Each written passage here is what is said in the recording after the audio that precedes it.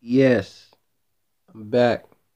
And right now I'm talking about this St. Louis, excuse me, St. Paul, Minnesota brother who was wrongfully targeted and attacked by race soldiers. And they beat the brakes off this brother and sick the police dog on him. Sick the police dog on him. But let's go ahead and roll the clip. I'm releasing this video today because it's the right thing to do. Doing the right thing is often not easy when it means admitting doing something wrong. As St. Paul's police chief, I'm disappointed and upset by what the video shows. As a person who deeply cares about this community and our department, I'm profoundly saddened. Saddened not just by the excessive uses of force on an innocent man, but for the scars I took the back and put it in the front. they left behind. It's still numb. This is what Frank Baker's leg looks like after more than 4 months of healing. You can imagine that while that was occurring, following simple instructions might have been difficult. But because he couldn't follow instructions while being bitten, he then endured multiple kicks from an officer, resulting in multiple broken ribs. It collapsed twice on this side.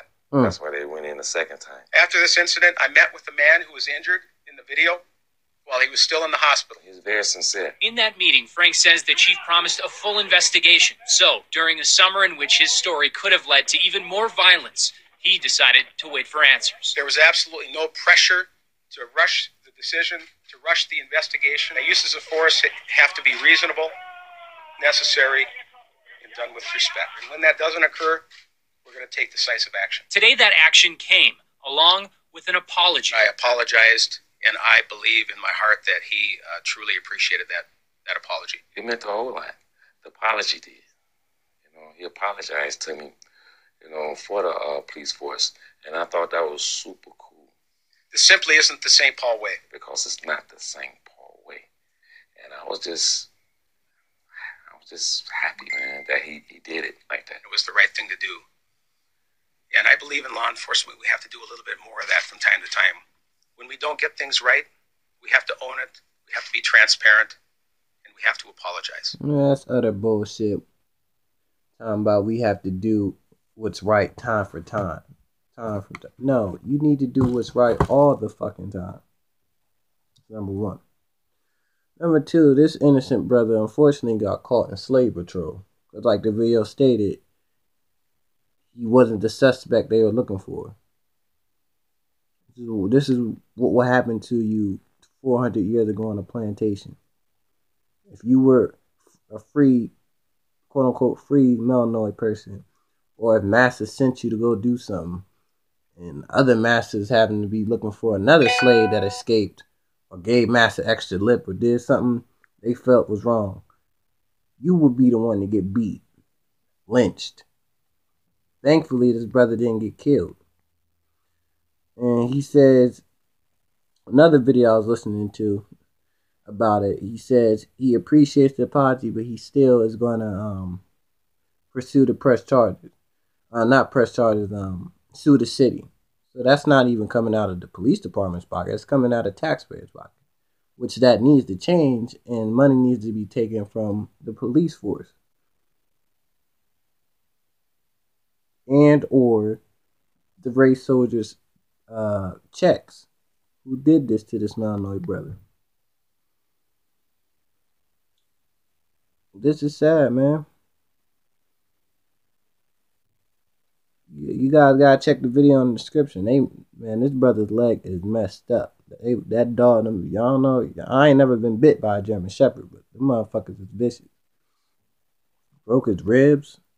They don't roll up on white suspects and do that. They do it to Melanoid people. And they do it to the elderly. Because this brother looked like he's maybe in his 40s. Late 40s, mid 40s. Also, in another video I was looking about the situation, it said one of the brave soldiers was suspended from the force. Didn't say if it was straight pay to leave, which I'm sure it was.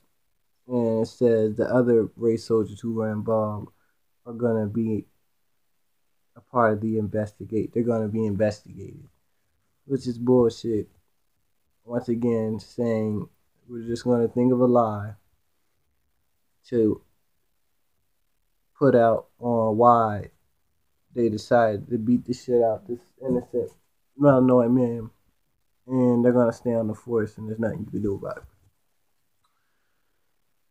But like I said before, I'm glad his brother didn't lose his life, because all that abuse, he could have had a stroke or a heart attack. Blood pressure could have went up. You don't know what. His lung could have collapsed from the kicks and punches to the broken ribs he received. All types of shit.